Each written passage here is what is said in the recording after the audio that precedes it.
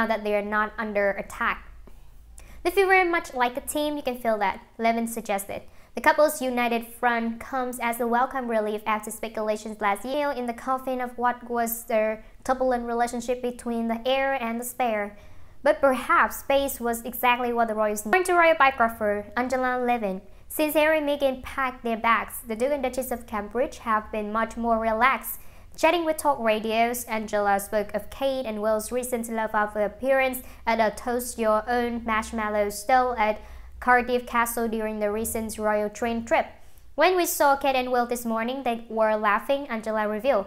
Kate was moving to the music and they're very easy with each other. I think there's been a big change since Harry and Meghan have gone that they feel more relaxed.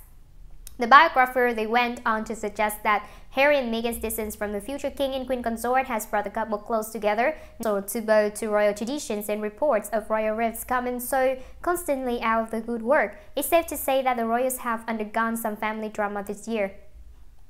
When the Duke and Duchess of Sussex stepped down from the royal duties back in March, it seemed to be the final year that Will had not completely faithful to the Duchess. There are rumors that William had an affair and could have cheated on Kate while she was pregnant, a source still in touch at that time. But in the couple's smiley marshmallow snaps are anything to go by, Will and Kate are stronger than ever, and apparently it's all thanks to Harry and Meghan. Harry and Meghan saved Kate and Will's fractured relationship.